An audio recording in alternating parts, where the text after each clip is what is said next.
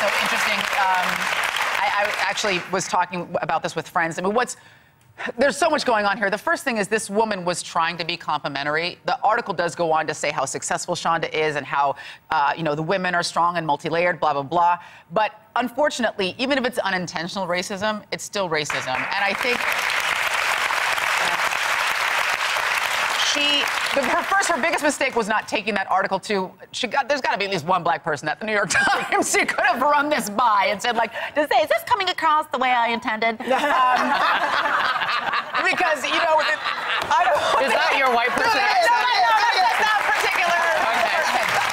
Because, you know, that kind of unintentional racism, it's rampant, and to call someone an angry black woman when that's so far from who Shonda is, that's so far from the character she creates. The lead on Grey's Anatomy that she created was a white woman. The lead on Private Practice was a white woman. She writes women generally incredibly strong, no matter their ethnic background. That's right.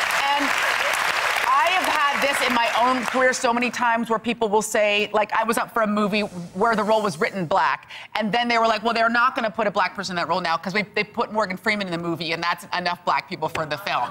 I mean, it happens all the time that, like, well, you're black, but you're not black. And I think you have to think about what you're saying when you say it, because saying to somebody, if I had to date a black girl, Aisha, it would be you, is not a compliment. It's not a compliment.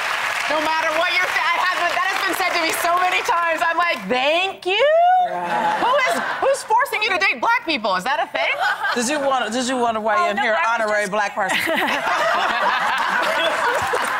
I was just like personally offended for Viola Davis because I find her no less beautiful than Kerry Washington.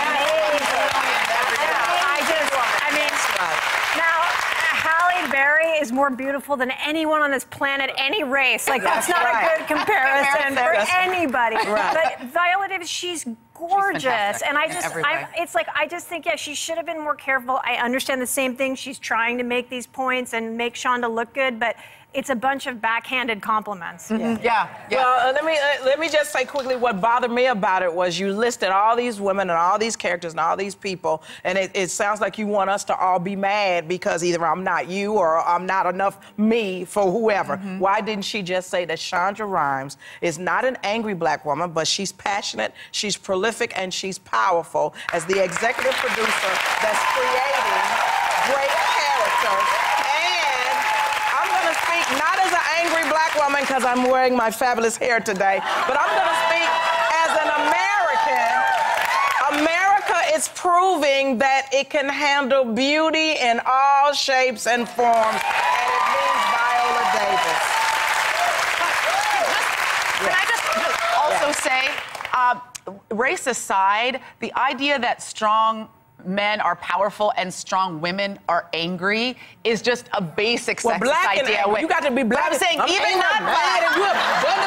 You got to be black and angry, Aisha. That's not who we are. No. That's not who Shonda is. That's not an accurate depiction of anything about her personality or perspective.